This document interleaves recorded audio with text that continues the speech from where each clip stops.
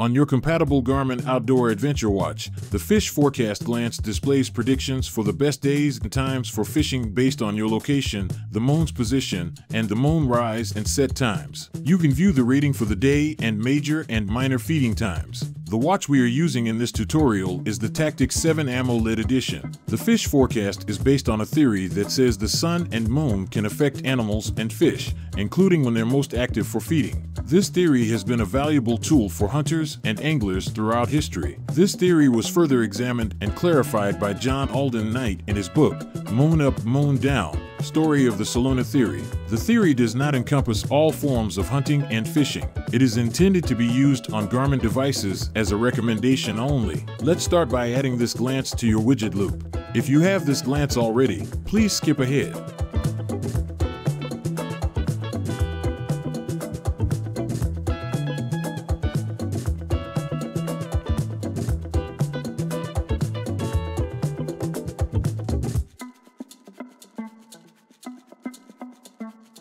In the Fish Forecast Glance, you'll see daily fish ratings displayed alongside a 24-hour format clock. Daytime is marked in orange, nighttime in blue, major times in green, and minor times in yellow.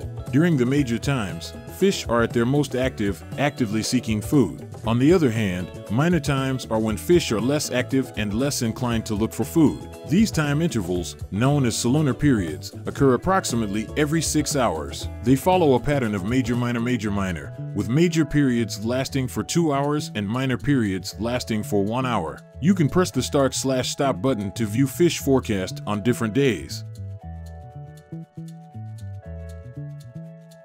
For more help, please visit Garmin's Support Center.